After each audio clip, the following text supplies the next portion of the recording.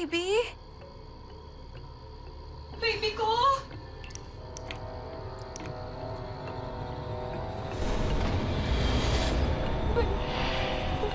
Baby ko!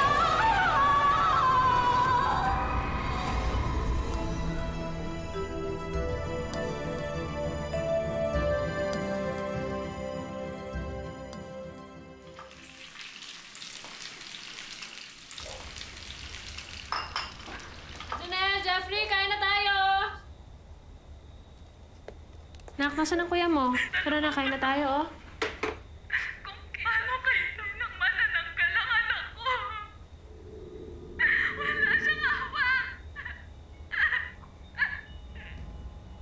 Iginigiit ng mga nakasaksi na isang manananggal ang sumalakay dito sa barangay Mapayapa. Ngunit, nananatili pa rin haka-haka ang lahat dahil maliban sa isang malabong video nakuha sa isang cellphone ay wala ng iba pang pruweba.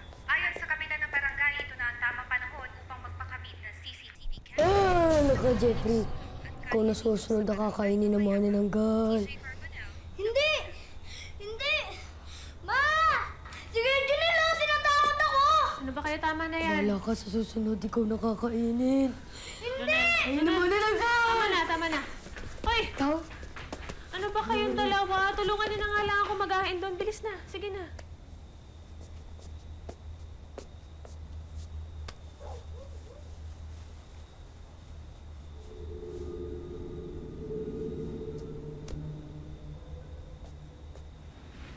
Si Kuya Kasimi, siya naman nauni. Hindi kaya. Ito, tandaan ng dalawa, ha? Magkapatid kayo. Hindi kayo dapat nagsasakitan. Hindi kayo dapat nag-aaway. Dapat magkakampi kayo. Kung magsasakitan kayo, parehas kayong talo. Gusto niyo ba yun? May isang nasasaktan sa inyo? Hindi po.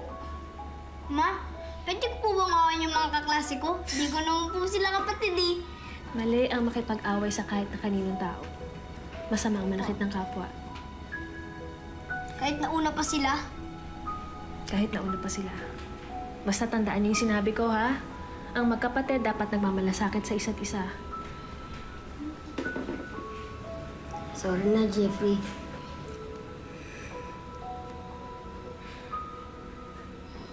Kaya na tayo?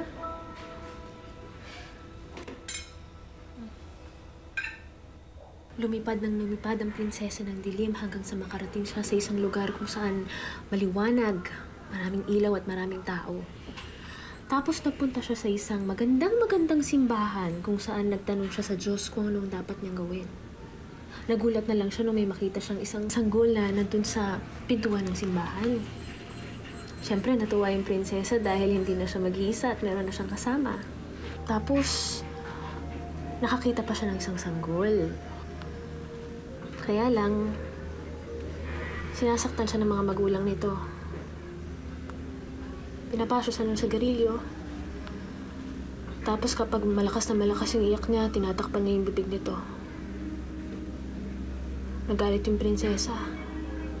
Nilabas niya yung mga pakpak niyang malalaki, tapos tinakot niya yung mga magulang. Hanggang sa inalayo na sa malayong lugar yung sanggol. Pagmula nun, siya na yung nag-alaga sa dalawang bata. Masayang-masaya sila.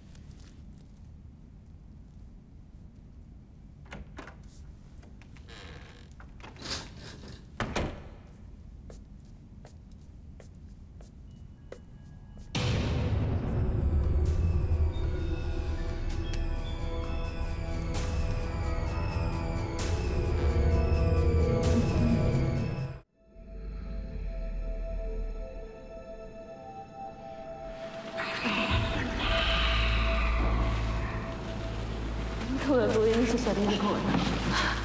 Para sa iyo yan, anak. Sanggol mula sa pinagsamang angkan ng tao at manananggal. Esperanza, wag. Maawa ka sa bata. Dugo natin dumadaloy sa katawan ng batang yan. Huwag ka makinig sa kanya. Tao lang siya. Wala siyang karapatan sa ating angkan. Huwag mo siyang pakinggan. Iligtas mo anak natin! Esperanza!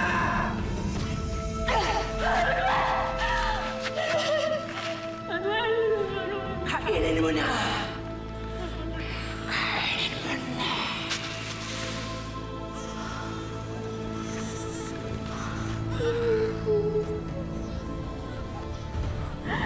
Ayaw mo! Wag!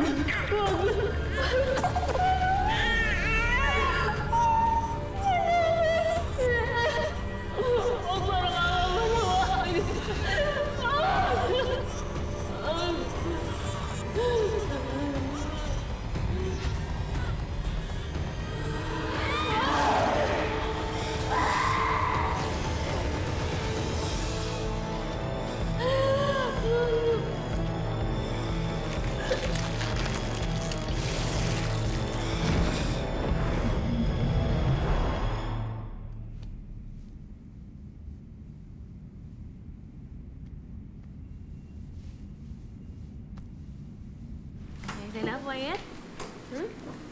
Mag-ingat ka, ha? Mag-ingat po kayo.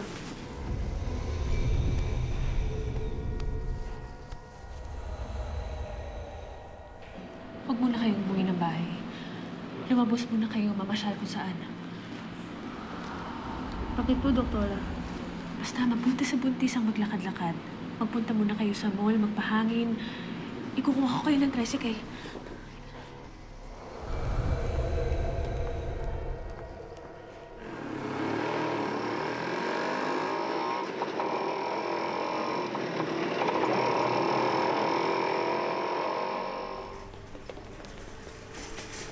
Doktora, follow up ko lang po sana yung lab results ni Baby Rose. Doktora.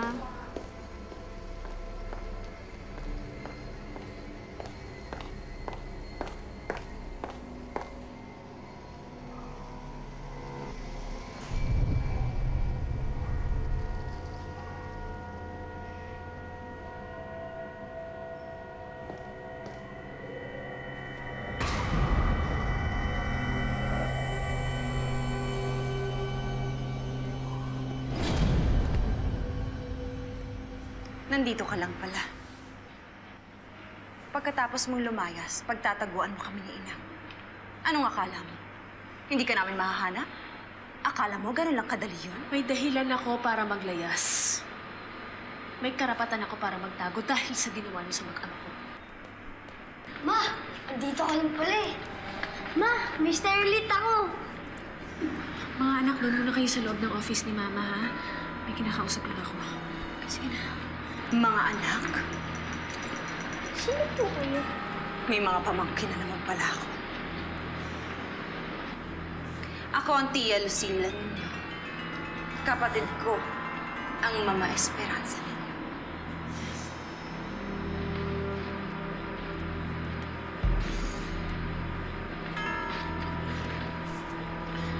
Lucila, marami akong pasyenteng naghihintay.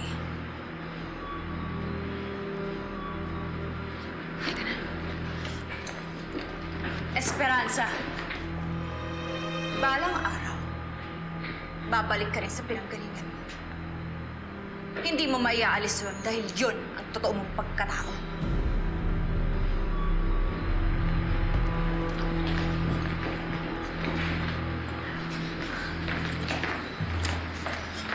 Anak, makinig kayo sa akin, ha? Doon muna kayo sa loob ng opisina ko. Huwag kayong lalabas hanggat hindi ko sinasabi. Huwag kayong makikipag-usap sa kahit kanino. Kahit po kay Tita Lucila? Hindi siya, tita. Sabi po niya magkapatid kayo. Huwag kayong maniniwala sa kanya. Ako ang mama niyo. Ako lang ang dapat paniwalaan niyo. Doktora! Doktora! Manganganak na po yung pasyente.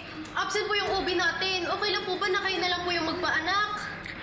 Di ba sabi ko sa'yo, hindi ako pwedeng magpaanak? Doktora, okay lang po ba kayo?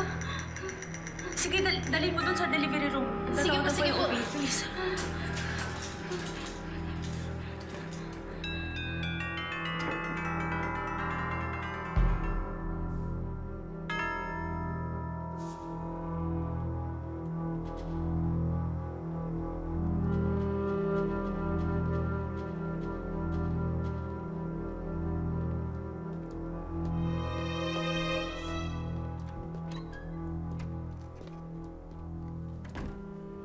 Ma? Ma, ano nangyari sa'yo? Ma, may sakit ka ba? Wala akong sakit. Sakit lang ng ulo ko. Punta ako dito para kumuha ng gamot, pero okay na ako ngayon. Tara. Sige po.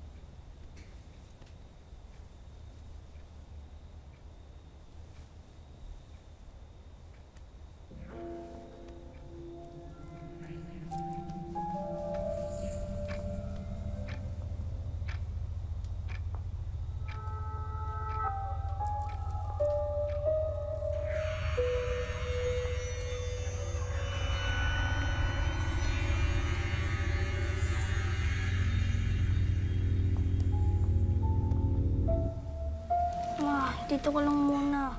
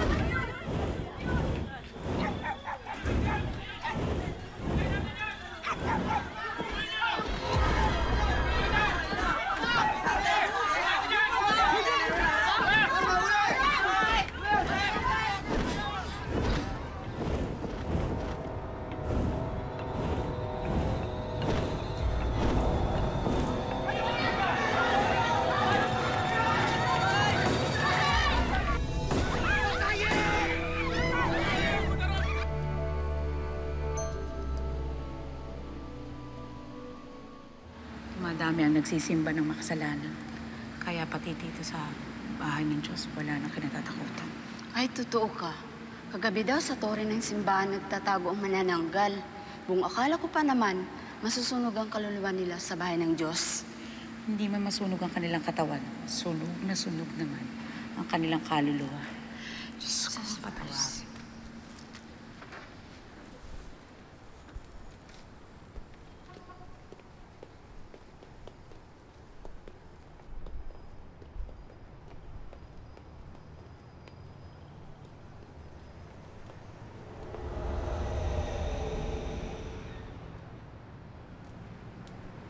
Tuloy niyo lang ang pagdarasal, ha? May gagawin na ako, sandali lang. Sige po, Ma.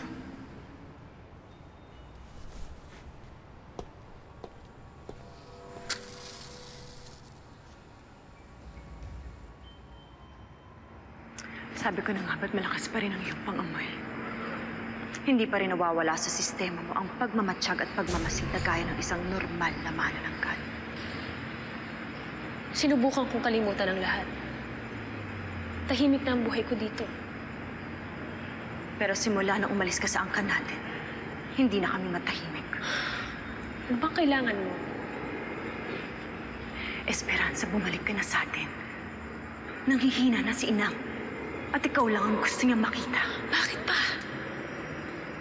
Ayoko nang balikan ng nakaraan. May bagong buhay na ako dito sa syudad. At kailan pa naging bagong buhay ang gabi-gabing pagmamatsyag at paghahanap na mabibiktimang buntis at sariwang bata? Utang na loob sila. Hindi ako kagaya niyo na pumapatay at kumakain ng bata. Pumunta ako dito para tuluyang magbago. At natagpuan kong sarili ko sa pag-aalaga ng mga bata, sa pagsasalpa sa kanila sa anumang kapahamakan at pang-aabuso. Proteksyong hindi ko naibigay sa sarili kong anak laban sa inyo. Ngunit lumabag ka sa ating batas. Hindi pwedeng magkaroon ng anak ang isang manananggal sa isang normal na tao. Isa lang ang alam kong batas sa buhay. Ang pagmamahal ng ina sa kanyang sariling anak. Darating ang araw, ikaw mismo ang kakain sa mga anak-anakan mo. At kung hindi mo sila papatayin at kakainin, ipapakita ko sa'yo. Ako mismo gagawa. Sila.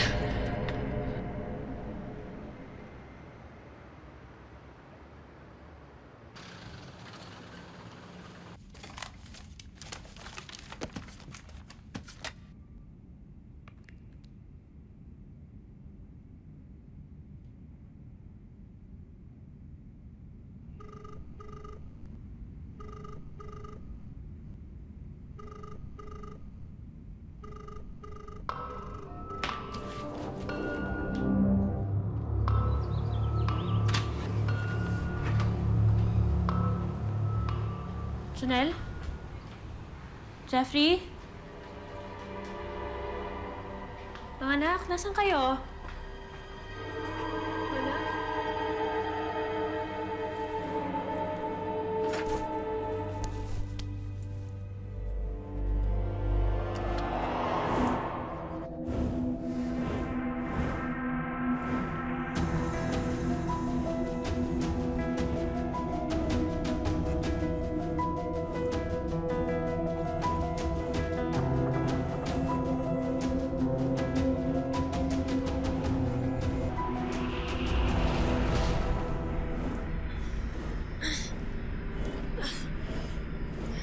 Ma? Ikaw ba yan? Kuya, di mo po siya nakita? Isa siyang alimaw.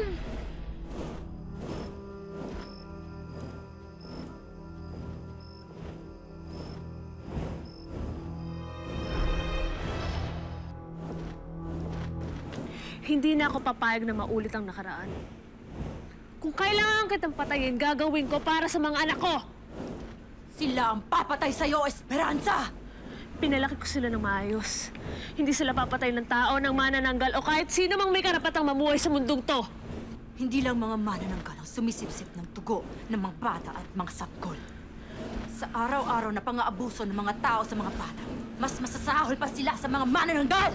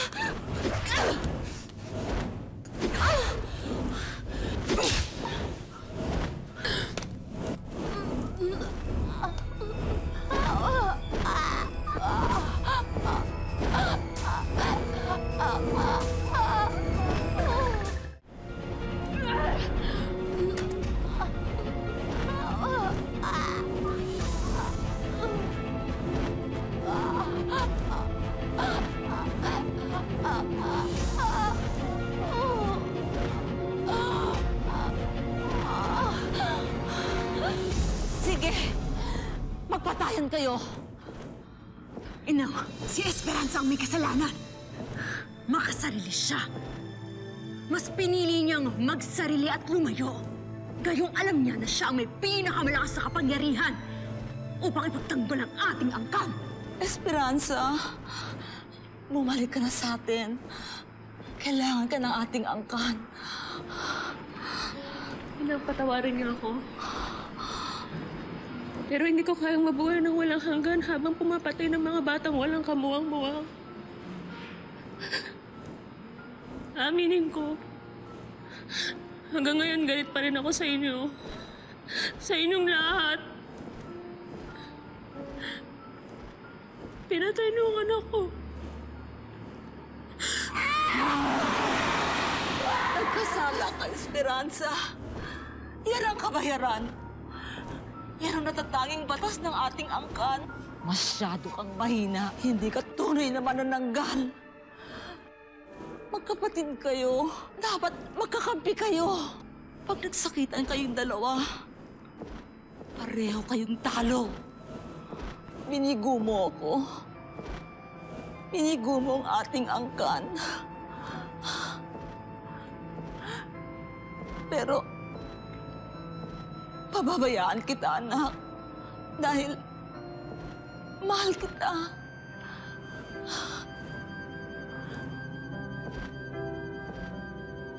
Mahal na mahal ko rin po kayo, Ina.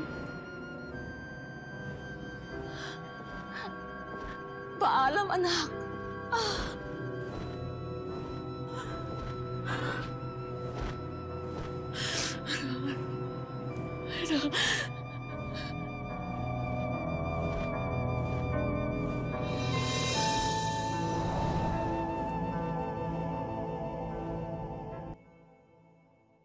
Ito na! Happy birthday, Jeffrey! Wish! Wish! Wish! Sana, lagi kong kasama si Mama. At sana, lagi mabait si Kuya. At sana, di na bumalik yung mga manananggal. Natatakot na ako eh.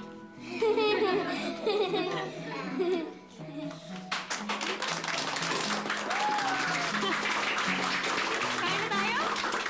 Wala na pa tayo na siya. Walang nga. Manganganak na yata ako, aray! Aray! Wala si Ara, manganganak na! Si Ada. Ayun, mas dali lang. Dali lang. Relax lang. Kaya na.